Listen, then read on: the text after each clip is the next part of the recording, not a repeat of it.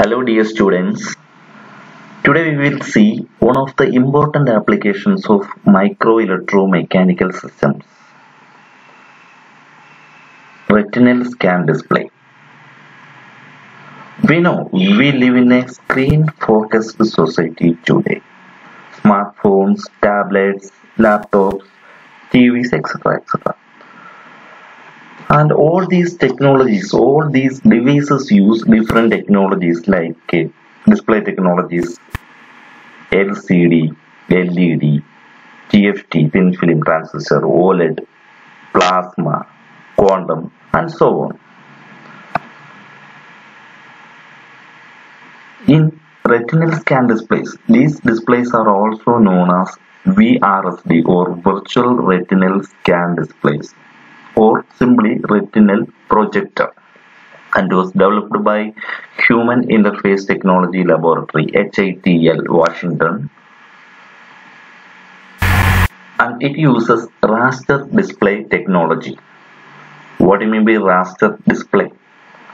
And you've been acquainted the raster scanning methods in television sets and CRT monitors, and an electron beam is swept across the screen one row at a time from top to bottom, which is used in CRT technologies.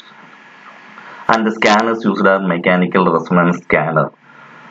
Mechanical resonance scanner means and the system responds at greater amplitude when the frequency of its oscillation matches the system's natural frequency. That is, the frequency of oscillation and the natural frequency, when it matches, then only the system will respond. And now we will see the block diagram of RSDs.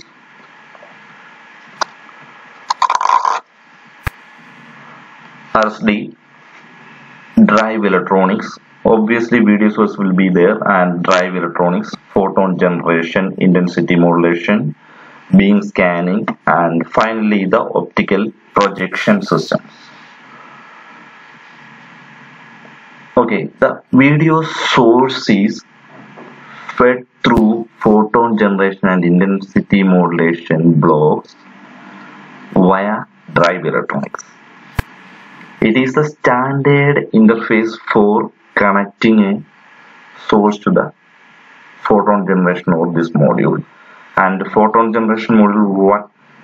And it generates the coherent beam of light, which make use of laser diodes as coherent source. So the source for the coherent light, ambient light, is laser. And the intensity modulation, like all modulation systems, here the optical power of a source is varied in accordance with some carrier of the modulating signal. So the photon generation module generates the photon of coherent beam of light, which will be modulated in accordance with the modulating signal. And next is beam scanning. Here we use an electron beam to create a raster pattern on the screen. Raster pattern we already seen, and a retinal scan displays uses beam of light to scan a raster pattern on the retina. And finally the optical projection systems. And we know the optical projection, it is a screen or a big screen with an advanced optical lens system which controls the projected image.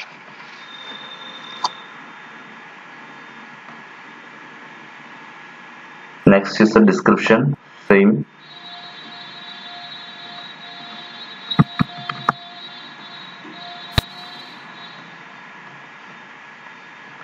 In the description, a light source obviously, and a modulation scheme we have seen, and a horizontal and vertical scan is, and are the beam scanning. Here the beam scanning takes place, and the delivery optics, optical projection system, and the controlling electronics.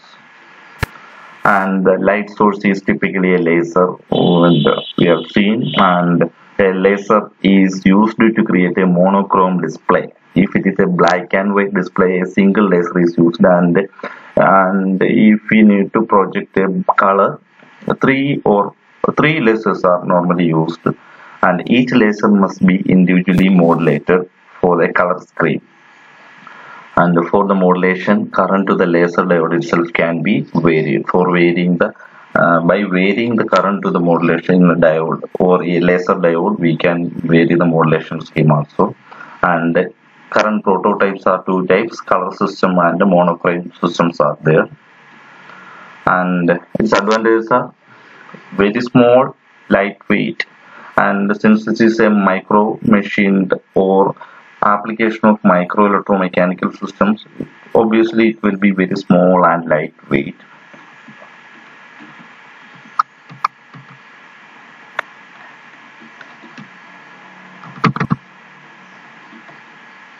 And applications: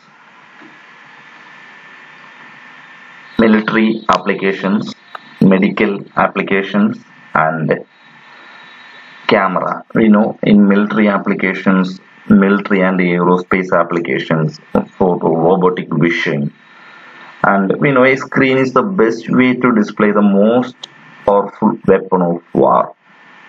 They can be placed on every surface: ships, planes, trucks, even in helmets, rifle sights, and radios. And next, medical utilities: modern medical devices with displays, even BP monitors, MRI images, and cameras. Conclusion: and virtual retinal display systems offer solutions to many of the problems that have plagued personal display devices. Various touchscreen devices like resistive, capacitive, surface acoustic, and IR optical touchscreens. And today we are using different technologies we already see, and small, low cost, low power, high resolution. And of course, it is an application of micro electromechanical systems. So all these characteristics, all these character we can expect. And obviously we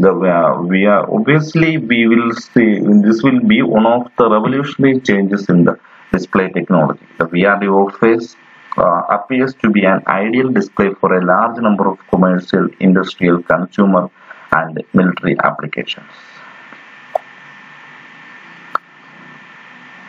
Thank you all. If you have any doubt regarding this topic, please feel free to contact me. Thank you.